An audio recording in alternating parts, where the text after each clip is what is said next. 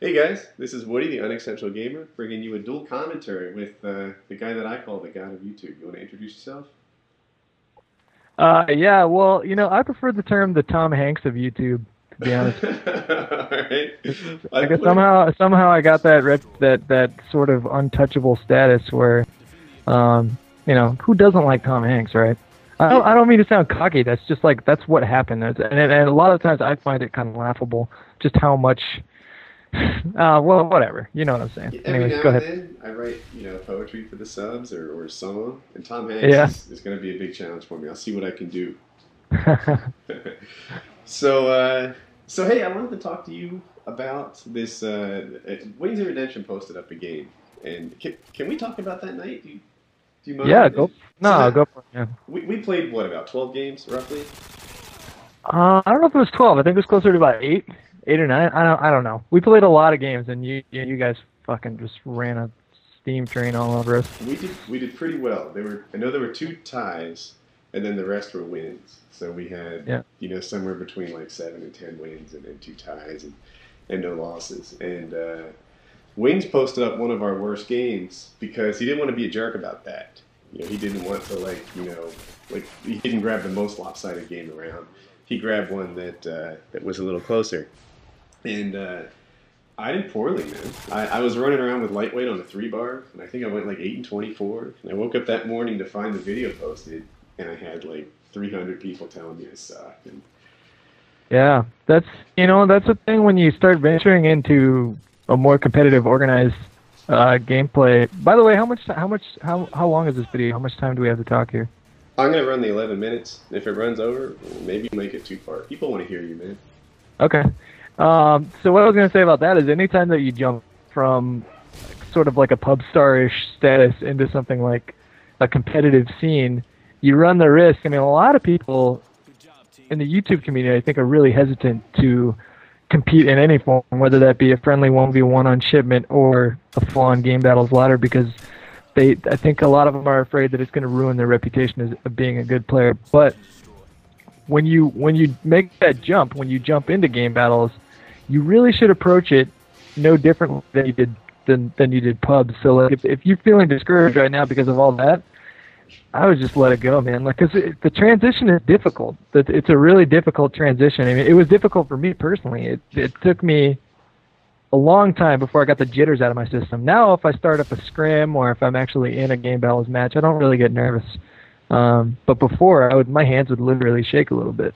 Yeah, Um, I think on the night my KDs were probably around even, which isn't really that great for the winning team, but that's where it was. In that yeah. game, not good. But in that game, I was a lightweight runner. I mean, if you're a flag capper, you're not there to go low positive. I'm going up against guys who already have cover positions, guarding the flag with stopping power. It's hard to win a lot of firefights that way. It's the numbers game. It's the fallacy of posting gameplay commentaries, and I mean I'm partly responsible for it too. It's like this self-imposed perfectionism where the goal really is to get games where you have really good KDs because that's what people want to watch. So if after a long time of doing that, capturing gameplay, your gameplay suffers a bit because you're so focused on your kill-death ratio that you ignore the objective of the game. And if you're running the flag on CTF, Invasion, Lightweight, Marathon, your KD is probably not going to be positive. I mean, that's fine. Your priority is not to go negative. Your priority is to make smart pulls of that flag, waiting until two people are down on the other team, you have a spotter or whatever. Your kill-death ratio has nothing to do with it. You can go 7-24 and have the highest score on the team if you're pulling flags the whole time. Yep, yeah. And that's the transition I'm making into competitive gaming. I'm looking forward to that. I think in that game that was posted, we weren't coordinated like we could have been. We could have had our Slayers keeping the alleys open instead of what we kind of did, which was just sprint there and sprint back and not get anything going. Yeah, you know what? One thing we learned from you guys is that we went in. Honestly, you know what? I'll be candid with you. Honestly, we went into it thinking like this isn't going to be hard. If we're just being honest, I was thinking to myself, we'll probably do fine because I play with these guys all the time, and I know like all the people that are on my team are totally solid players, and we'll just wreck pubs all night. But in the end, that doesn't mean anything when you're going up against an organized team. And that theme kind of carried on throughout the night. You guys just felt like you guys had us locked down. That you guys had setups, and that we didn't know call-outs. That's basically what I'm getting. That's a long-winded thing. So actually, last night, or was it the night before, we went through Invasion. Actually, that was last night. We went through that map Invasion, and we went through the entire map, and we now have a call-out for every single spot on that map. Like, even little spots, we have call-outs for every single one of them. And then we played scrims internally using call-outs, and you felt 10 times more organized just knowing call-outs, because you can build strategies on the fly as you can communicate quickly. What we did is, if you Google, like, MLG MW2 call-outs, then there's a thread on the Major League Forum that will probably be your first hit. And that's what we used as our starting point to learn all the call-outs, to learn, like, one for Villa Bar, Crack House, etc. And then from there, we've got one guy, Onslaught, who seems to know every call-out. And some of them aren't exactly the same as that thread, but we've been working on that. So yeah, we did have call-outs. We could have done better in some cases by organizing pushes more. Like in Demolition, we did it fairly well, and Capture the Flag not as well. But that's what scrims are for. I actually felt like you guys had a much stronger Capture the Flag game than you did Demolition, because you guys still beat us on Demolition, but we were fighting. Like, we put up way more of a fight on Demolition than CTF. You guys were just, like, the biggest problem that we had as a team when we were playing at night is that we weren't, well, first of all, you guys were fucking killing the shit out of us. Like, we couldn't even get out of spawn on Scrapyard and Terminal. The other thing was that we weren't pulling the flags at smart times. So if we had one straggler that was able to somehow make it all the way to your base, he would just pull the flag. And you can't do that. You have to time it just right. You have to time it so that, two of them are down. Okay, now you pull. But he would just... I have to look at a few more of the games, but according to my foggy memory, when I thought the kill deaths across both teams were kind of competitive. We might have had a slight edge, but you guys were winning gunfights too. It was just, coordination and call-outs. It all comes down to the objective. If you're not communicating with the objective in mind, then you're never going to get anything done. And we weren't, it got to a point at the end of the night where we weren't communicating, period. We just weren't talking. The mics were just totally silent. And we were just going on what we'd normally do. But that's not going to work when you're playing an organized team. No. Yeah, and this is a scrim, man. It means as much as a preseason game in football, American football. Yeah.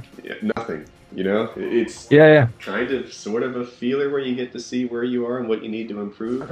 No, I'm glad. I'm glad my team got fucking smacked, because that got us to. That literally motivated us to go into Invasion last night and get all those callouts down. And we were in a good mood, having fun last night. That's the other thing when you play competitively. You still have to find a way to have fun. If you're not having fun, you're gonna play like shit. For sure. Yeah. It's easy to have fun when the games are going lopsided like that for us. We had a good time. We have been scrimming against a couple other teams, and they're good. We get our butts handed to us in TDM. And I'm like, how good are you guys? And they're like... TDM is fucking bullshit, Woody, I'm telling you. Just don't even play it. Just don't even play it on a competitive level. Call of Duty is not meant in a deathmatch capacity. It's just not, and it fails competitively. I've done a little competitive TDM, not as much as you have, and I get what it is. I think a lot of people hate it because they don't value patience as a skill. No, it's not even about patience. Like, I don't mind patience. Patience in Search and Destroy, I love that tension. That's fun for me. This game, not so much. I didn't do very well this game. I was running around with a Barrett 50 cal. I think I went like 1-4 or 1-5, but whatever. But TDM is on a whole other level. It has nothing to do with patience. It's all about, there are teams out there that will get one kill and then everybody goes prone in the grass until the time runs out. People literally get up and go check their email and go to the bathroom. And just because they have this one spot where they know no one's going to find them. That's not competitive. That's a fucking joke. I'd rather seriously flick my own nutsack over and over again than play competitive TDM. Okay. I would take TDM over that.